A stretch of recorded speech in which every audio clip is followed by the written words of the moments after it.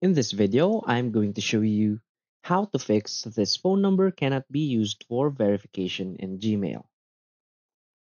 So please watch the video until the end and follow this tutorial step by step to avoid making mistakes. So let's get started.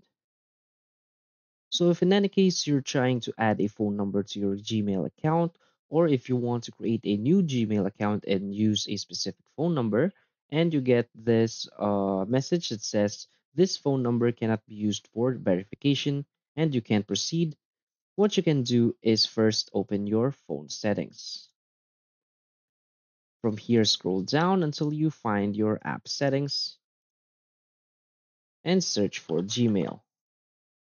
Select Gmail, scroll down until you find storage, so tap on that. Now tap on Clear Cache. Now you want to go back and go to Play Store and again search for Gmail. Now you want to make sure that your Gmail app is updated to the latest version. So tap on Update. So if it still doesn't work and you still get the message, it means that that number has been used several times for verification. That's why it cannot be used uh, again. So if you still want to use the number, you want to open your web browser and search for Google Support. Now you want to reach out to support regarding this problem and hope that they help you with your issue.